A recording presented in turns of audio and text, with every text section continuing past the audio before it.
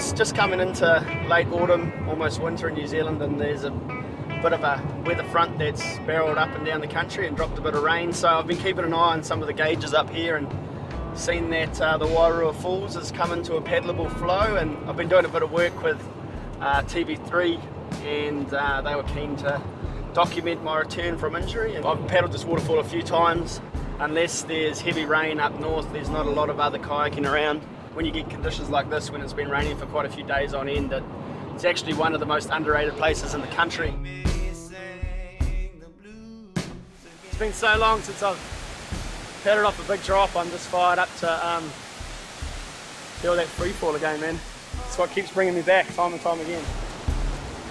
I think we're good. I think we got lucky. The worst case scenario would be my shoulder pops out of its socket, and then I'd be back to square one, but that's not going to happen. Touch wood.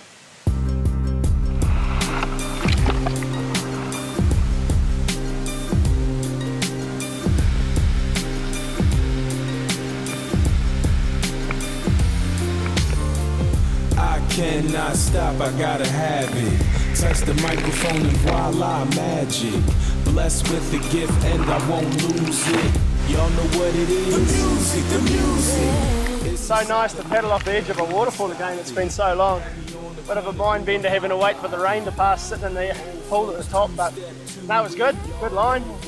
Body felt good. So good to be back. So good to be back.